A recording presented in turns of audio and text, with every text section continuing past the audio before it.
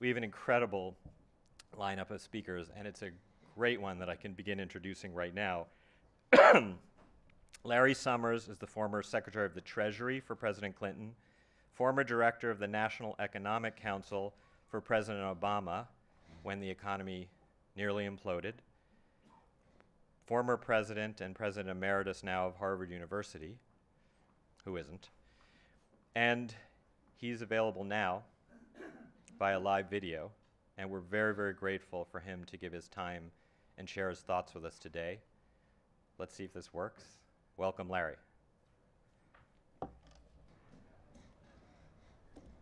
Hello, I'm glad to be with you. Thank you, Larry. Very, very, very glad to have you here.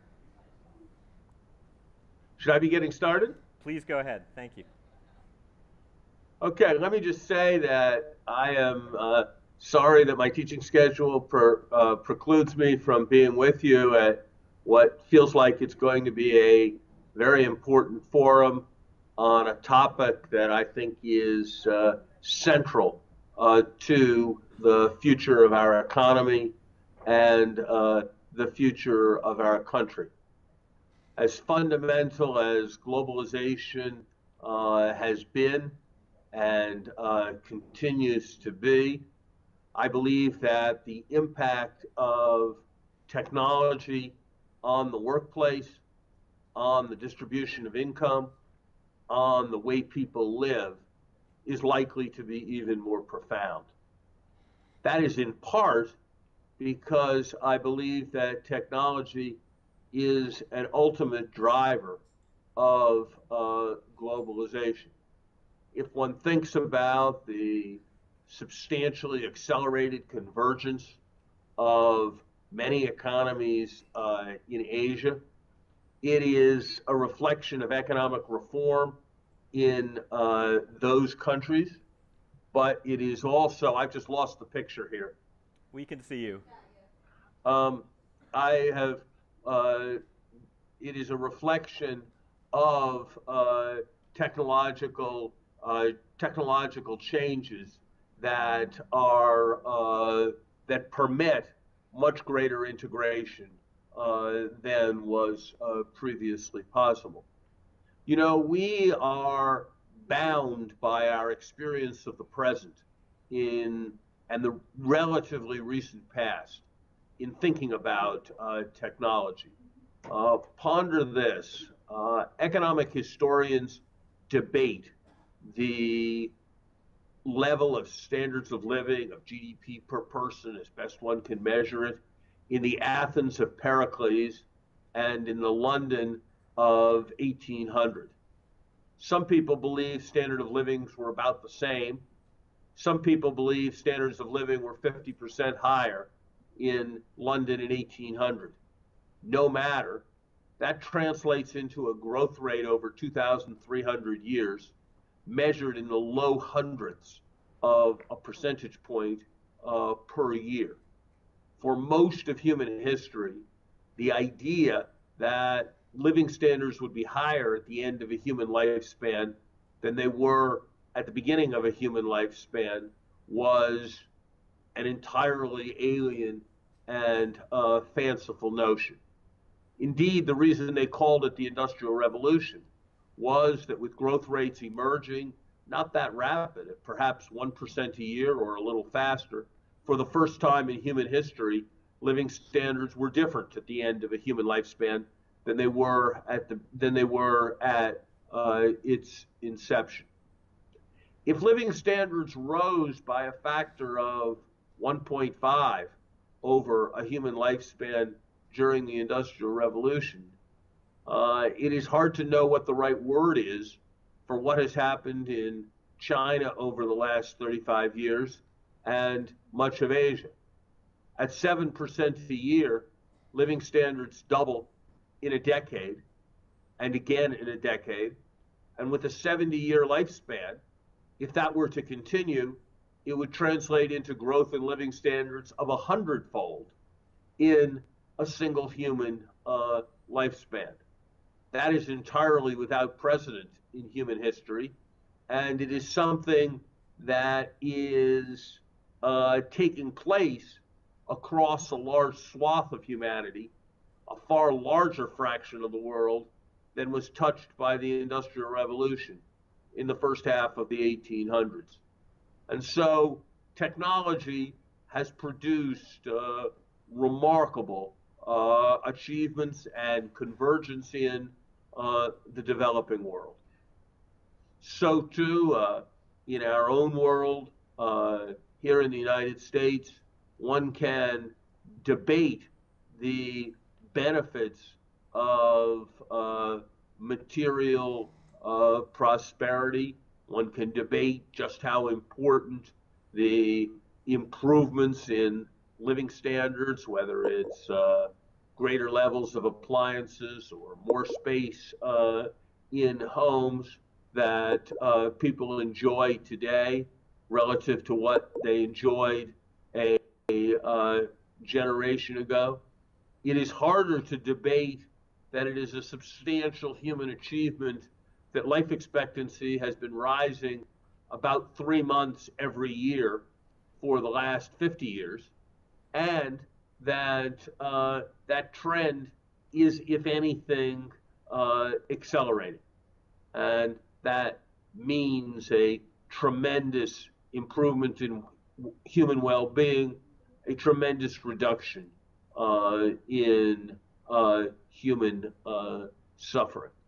And so, whatever else is the right thing to say, I think it is very difficult to gainsay the importance of science and technology as ultimate drivers of human well-being. Yes, the technology of terror has improved. Yes, the potential of weapons technology has greatly increased. On the other hand, it bears emphasis, as my colleague at Harvard, Steven Pinker, has emphasized in his book, The Better Angels of Our Nature, that if one looks at most measures of violence and takes the long view, the trend is substantially downwards. And if one looks, for example, at the fraction of human beings killed in war, it is today perhaps a fifth of the level that it was at in the 1970s. And that is no small achievement. No one really understands completely why that has happened, but I cannot believe but that the answer is that technologies which make suffering, make large-scale impositions of terror much more globally visible than they ever were before, contribute to the forces that bring peace and undo violence. The principal concern, though, of your conference is, I suspect, less with the consequences of technology overall than with the consequences of technology for working Americans, and probably especially for working Americans with less skill. And this is indeed a profoundly vexing question. And I don't presume to be able to foresee the future. When I was an MIT undergraduate, these issues loomed large. A group of distinguished social scientists and scientists had recently written a letter to President Johnson foreseeing the impact of a cybernetic revolution and automation that would do away with a large part of the need for work, and pointing to the need for profound thinking about the social consequences of such a change. I was taught as an MIT undergraduate, principally by the great economist Robert Solow, that this was largely nonsense. That associated with greater prosperity might come some reduction in the number of hours people worked and some increase in the demand for leisure, but there was nothing to condemn or worry about that. That if the was that the idea that there wouldn't be any work to do because everything would be produced was a confusion. That after all, more work, more productivity would mean more income. More income would mean more spending. Not all wants were being satisfied, and that the increased productivity would generate its own wherewithal in terms of spending to cause people to be fully employed.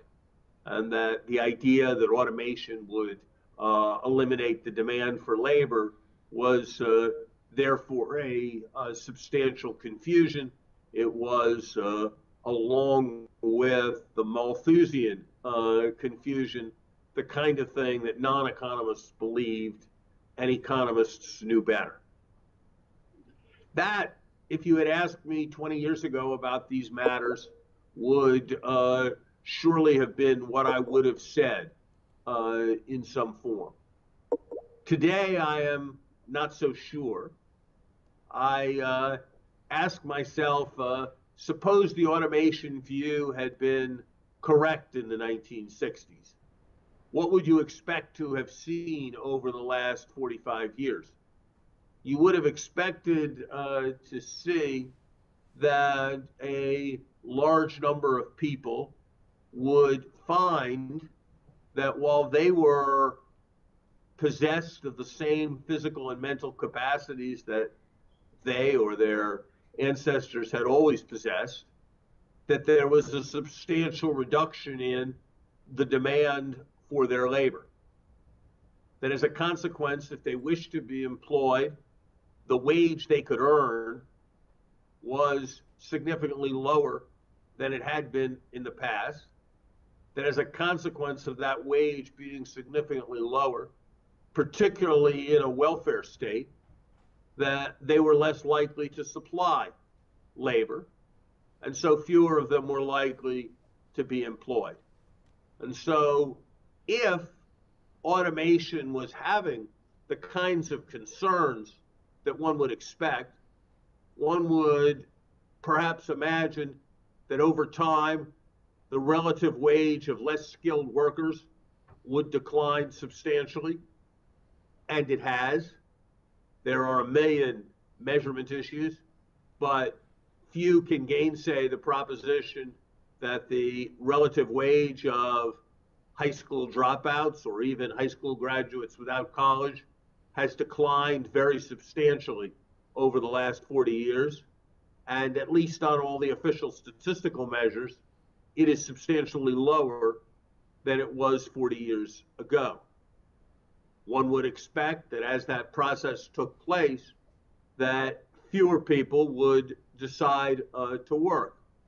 And indeed, in the United States today, there are more middle-aged men on disability insurance than there are middle-aged men doing production work in manufacturing. To put the point in a different way, choosing a group of 25 to 54-year-old men, not because it's the most important group in the society, but because it's probably the group where there is the strongest universal social expectation that people will be working. One finds that 1 in 20 such men were not working in the 1960s, and that today, even after the economy reaches a cyclical peak, 3 in 20 will not be working, and that the trend will be upwards.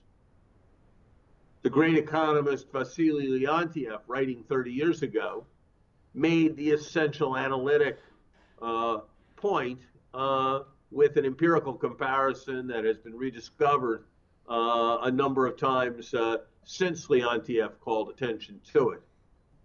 He noted that a horse has all the same capacities that a horse had 100 years ago, all the same physical strength, all the same ability to lift and carry and move and accelerate. And yet, the number of horses that the economy is able to support is perhaps a tenth of what it was 100 years ago. If it is possible that that is the outcome for horses, one cannot preclude the possibility that it is the outcome for other kinds of workers. Fortunately, we live in a society where social constructs assume that small children will not be laboring. They assume that those who are very aged will not be working. Can anyone doubt that if either of those groups had to support themselves by working in the market, that their wage would be significantly lower than it would have been many years ago?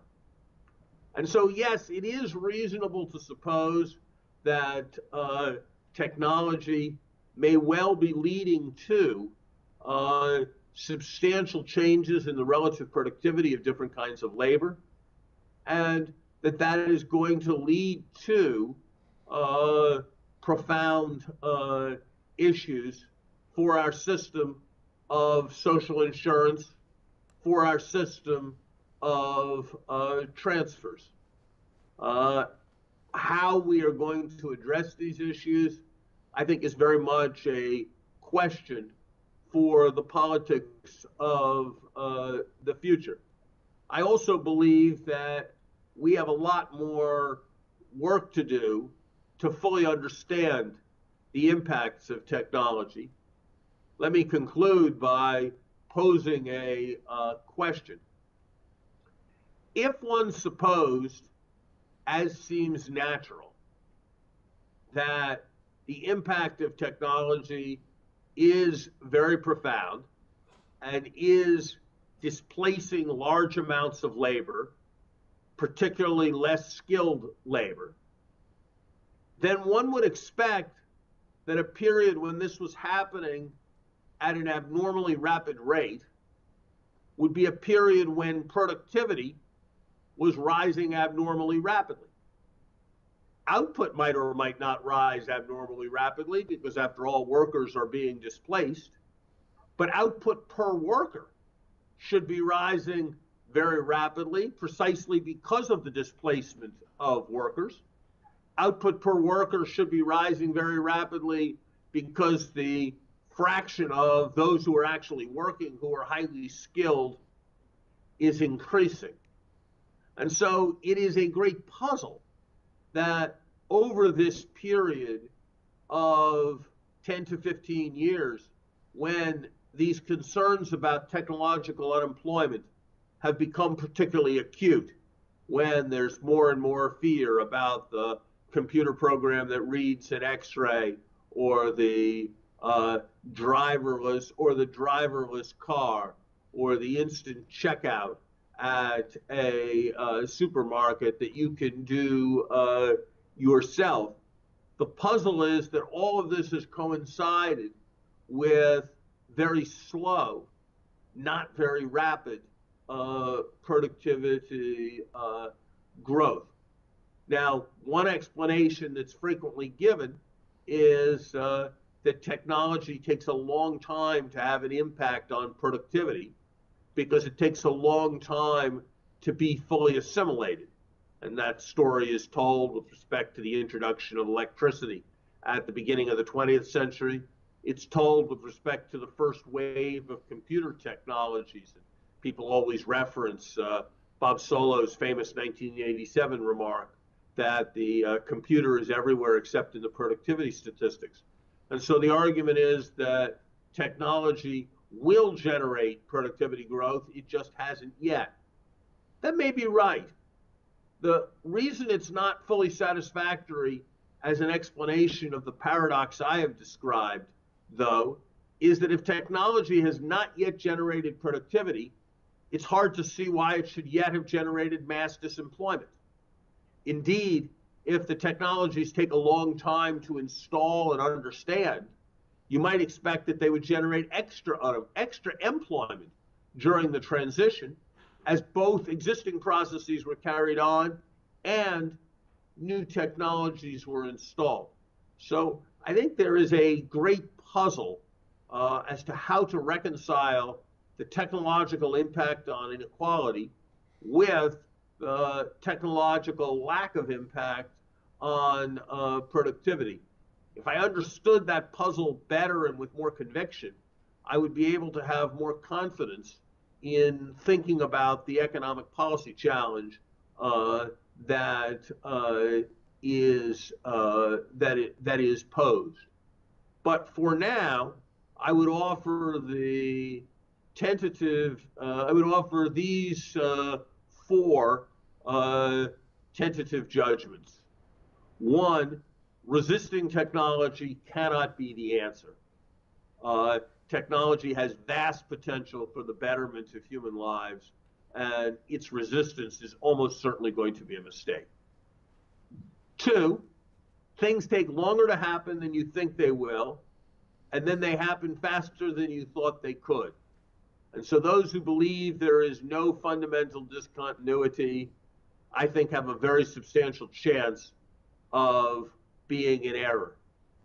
Whether this is already pervasive, whether it will be pervasive before long, I believe that when historians in 2200 look back at this moment, they will regard this as having been a moment not unlike the Industrial Revolution of very profound change.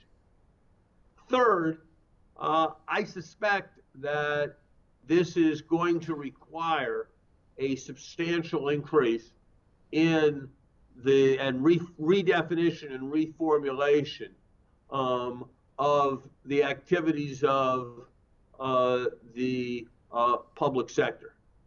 The truth is, we are moving towards an economy where that which can be produced with the standard factory envisioned in an introductory economics textbook is becoming very cheap.